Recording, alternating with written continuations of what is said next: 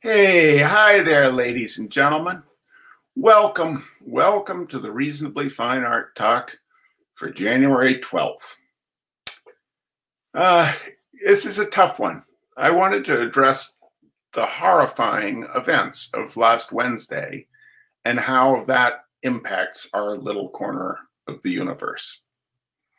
As soon as the rioting died down, some of my painting friends were immediately posting that the siege on the Capitol was the legitimate protest of a stolen election, that the riot was not the work of Trump supporters, and that these were instead phantom groups disguised as MAGA folk. Assuming the pandemic is eventually quelled, one is sooner or later going to run into these folks at a painting event or a workshop. What in the world do we do about that?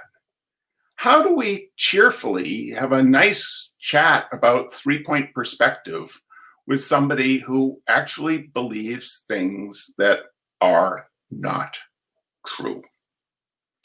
I'm not talking about folks with whom I have political differences, who would try to solve societal challenges differently than I. For example, I think passenger rail is the future and that America should invest heavily in it. Other folks think that that's an awful idea and that highways and airports are the way to go. Stuff like that. Fellow Americans are trying to make America better, but think the way that I would do it isn't as good as the way that they would do it. That's fine. I have many dear friends with whom I hold little in common in terms of policy, but we paint together. And at the end of the day, we grab a beer and we talk about painting, and we're brethren and sistren. I can't wait to see those people again. One of the joys of creativity is that it transcends politics. But to paint with very broad strokes, let's say a 3-inch goat wash, just for instance, just because I've been doing all this watercoloring, and a 3-inch goat wash that's a pretty broad stroke, at least in a little tiny watercolor. And we will be talking about watercolors coming up one of these weeks. Anyway, the folks I feel sad about seeing, or I dread seeing, basically fall into two camps. Now, a lot of how I paint relies on a simple illusory trick to have a couple of areas of really precise, really great detail and leave most of the painting kind of fuzzy. The viewer's mind will fill in the scene with exact detail. Now, we've all been at a painting critique, and you're trying to talk about why the angle of the barn is off relative to the silo. And somebody says, I see a bunny holding a bouquet of flowers in the clouds there. And pretty soon, everybody is seeing or not seeing the bunny and a whole lot else. Look, it's a matador. And there's the bull. And the whole discussion goes galley west. In 2016, I did an 8 by 10-inch field painting of a farmhouse in Texas. When I posted it online, somebody pointed out that there seems to be a little girl standing between the two windows on the left. Betty Sue, can you put that slide up? There we go. There isn't a little girl standing between the two windows on the left. It's just the result of random scrapings, squeegee marks, and paper towel. Well, everybody saw that little girl. I can't unsee her now. Then people saw all kinds of ghosts, a couple, various domestic animals, all sorts of stuff. None of it is there. None of it is there. Our minds just seek out patterns and try to make sense of random markings. This works well in the world of painting.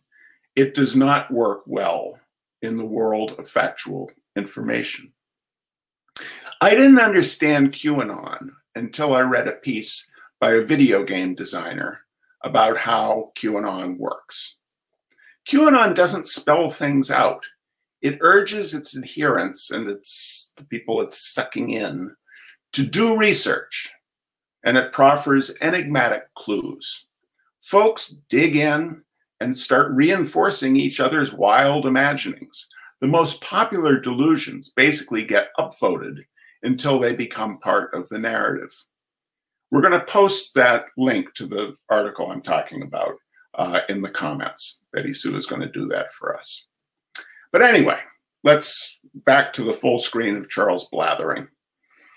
I've tried to talk with folks that we've lost this scourge, the scourge of QAnon. But you cannot have a rational discussion about representational democracy with someone who thinks Tom Hanks drinks the blood of babies. QAnon believers are, sadly, indoctrinated into an extraordinarily cynical and mendacious cult, brilliantly combining disinformation and merchandising. The people behind QAnon are really good at merchandising. Shirts, hoodies, flags, all that stuff. It's so revolting. And I have no idea how to get the people I know who have fallen into that cult out of it. The people who are QAnon adherents are seeing things that are not there, just as people are seeing things in a painting that are not there.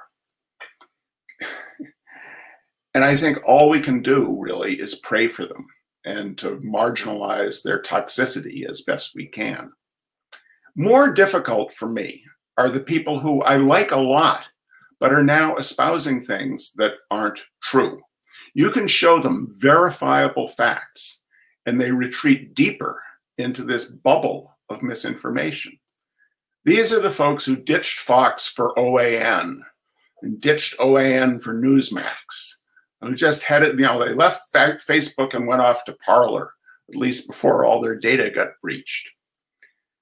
These people, very nice people, actually believe these untruths, these factual lies that they have been fed, that the election was stolen, that it was Black Lives Matter demonstrators who stormed the Capitol, that coronavirus is a hoax. You know the list as well as I do. Some of these are fellow painters. Some are art buyers. Some are workshop students. Some have been judges at events at which I paint. Some are doubtless watching this and may decide to unfollow me or not buy my art or not attend my workshops or whatever, and that is certainly their right. The blowback, however, after last Wednesday's insurrection has been strong, and thankfully the Trump presidency is coming to a close, but there's an enormous mess to clean up. I think the way forward must include a reinstatement of the equal time rule and the fairness doctrine. Media outlets have been promulgating or passing on actual lies because making people outraged keeps them engaged, and an engaged audience is extremely profitable. And the desire for money with no thought given to the consequence has quite nearly broken America. A conservative take on facts is fine, as is a liberal take on facts. But there is no such thing as alternative facts, as Kellyanne Conway memorably said those 4 long years ago. I once went to a lecture by a guy who had written a book about raising orphan bear cubs. In his book, he mentioned one bear that when it was released back into the wild, because what this guy could do is he would get these orphan bear cubs whose moms had been hit by cars or been shot or something. He would get these orphan bear cubs. He would raise them and succeed in not having the bears become accustomed to humans. They thought he was pretty special, but other humans, not so much. But anyway, he said that one bear, when it was released, took with him back into the wild his beloved little teddy bear. Can you imagine seeing out in the woods a full-grown bear carrying a teddy bear in its mouth? I would pay cash money. But anyway, that has nothing to do with the point that I'm about to talk about. The other thing he said in his book was that sometimes when he was bottle feeding bear cubs, there'd be like 4 of them climbing over him. And as he's bottle feeding one, the others would start suckling on his earlobes. When I went to see his lecture, I heard his words, but they didn't really sink in. Mostly I stared at his earlobes. Those earlobes, I thought to myself, have been suckled by bear cubs. When I see these painting folks then, when I'm going to be seeing them, I'm not going to bring up the recent unpleasantness. I'll smile and I'll be friendly, and I suppose I'll be able to compartmentalize enough to pretty much just think about art and just discuss art. But I'm going to find it very hard to go have dinner with them or listen to their thoughts on how to capture reflected light or pretend that all is actually normal. Part of me will be looking at them in wonder and in sadness, pondering just what has, in a manner of speaking, been suckling at their ears. Thank you, ladies and gentlemen, for listening to me try to process this American tragedy. Please take good care of yourselves. Please, if you so feel like it, keep coming back to the Reasonably Fine Art Talks on Tuesdays. Next week, I'll be talking about squeegees or watercolor or something. I just felt I needed to take this little time to make this point. Thanks a lot. You take good care. Bye-bye.